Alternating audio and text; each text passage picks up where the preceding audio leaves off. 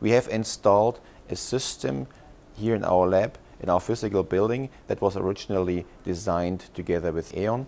The energy grid was designed almost like 100 years ago. And it was designed to have a central big power station in the middle, and the energy is taking off at the edges. And now with the advent of the alternative energy sources, photovoltaic, wind energy, which they are all connected to the edges and basically make the energy flow in the wrong direction, which causes a lot of stress, specifically at the so-called second level substations, where the medium voltage is transferred to the low voltage.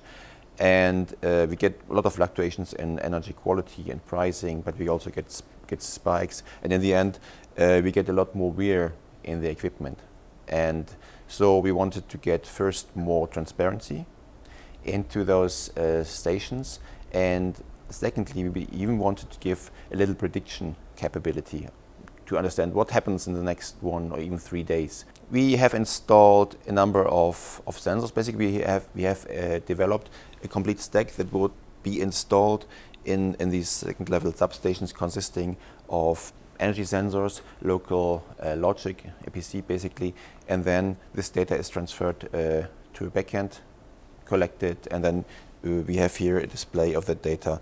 That is live data, which we actually collect in our own Intel building. We can identify, of course, very typical behavior of the air conditioning. We can see that, for instance, the kitchen uses very much energy at a specific time, and we can see the switch between summer and winter and the air conditioning. And we also have, of course, become a lot more familiar with the prediction logic and are able to demonstrate that also.